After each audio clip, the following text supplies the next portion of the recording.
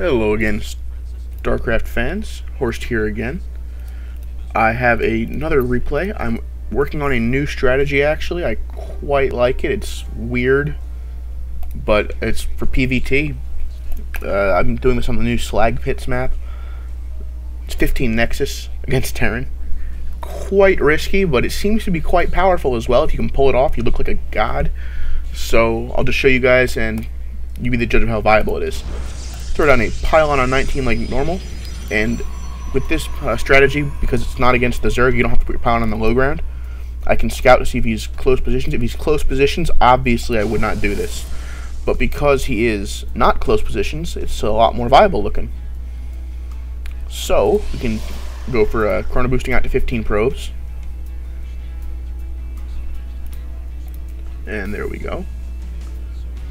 So I will go make a 15 Nexus now. Now obviously this is weak against Terran early pressure. If we look from the Terran's perspective, he at this point might be a little confused. I'm thinking in the future it might be a good idea to hide this pylon here. That way he might think I'm proxying him. If I hide the pylon, like, I don't know, somewhere outside my main, he might think I'm proxying, so he might spend more time making a bunker or two when he really doesn't have to, because I'm just doing 15 Nexus build. But after the 15 Nexus, I throw down 2 gateways as soon as I freaking can, because I'm going to need a lot of Zealots real quick in case he doesn't early push with Marines and other such Terran infantry. Once I have the 2 gates up, I will throw down a gas, because I need to get Stalkers really quick as well, and another pylon as soon as I possibly can after the gas. So now the Terran is getting a fast Reaper, which is really good against this strategy. He will fly it with the Reaper and do some serious damage. I'm not going to have a Zealot in time to stop this. I'll have to use probes, which is less than ideal at fighting off a Reaper. I might lose 4 or 5 probes. But I do have my expansion up. I'm chrono boosting out Zealots now. And I'll start to chrono boost out Stalkers as soon as this core is up off 2 gates. Now if you notice the timing, I'm delayed about a minute over what I normally would be. So it is a delay significantly. You want to micro these probes as best you can, pull the damaged ones off if you can. And once you get a Zealot out, he can chase the Reaper around so the probes won't have to do all the work. And chrono boost a Stalker out as soon as you possibly can. And then just go back to mining. And of course you want warp gates as soon as possible as well. I am a little busy microing these probes though, so I have not really been focusing as well as I should on upgrading and all the other good stuff that I should be doing. And this Reaper does get 5 kills, including the Zealot, which means 4 probes died to that Reaper. Not great, but we will keep making probes.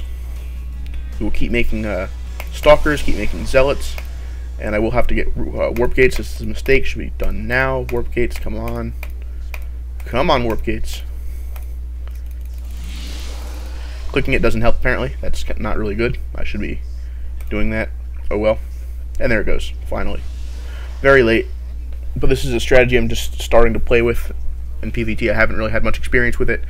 So it's still got a lot of flaws and kinks and problems. But I'm going to have to make some more guys. At this point, I'm going to poke the Terran after I get maybe these 2 more Zealots out. The point of poking the Terran is to see if he's expanded or not. If he has not expanded when you poke, you're going to need to just seriously tech up, because he's probably going for like Banshees or something. Banshees are definitely a problem with this build. I saw the fast Reaper, so I'm not really too concerned about him going for fast Cloak, because usually if you're going fast Cloak, you don't spend the gas for a Reaper. But part of the strategy is after you get 2 bases somewhat well established, you throw down a total of 5 more warp gates for 7 warp gates. And the idea is to just overrun the Terran with gateway units before he has the chance to expand and secure that expansion fully. The timing you should hit is around 8.5, 9 minutes. This poke here, we'll just go and see what the Terran is up to. And he's obviously expanding at this point. Of course, this isn't going to kill anything, so we'll just pull back. Now that we know he's obviously expanding, it's most likely he's not going to do Cloak Banshees. He is going for Banshees, however, but not cloaked. So I will comfortably sit back and throw down my 7 warp gates and get ready to push. My income at this point is really not bad. I should have more probes, but he did kill a couple and slow me down with me having to run them around. I wasn't mining as much. If the Reaper didn't come, it would have been a lot quicker. I'm still getting used to holding off early Terran pushes with this build. I do think it's possible, though. I've held off Marauder pushes with help of my probes as well. But I think it's a viable build at cross positions on bigger maps. This map isn't as big, but it's not too bad. And more warp gates coming still.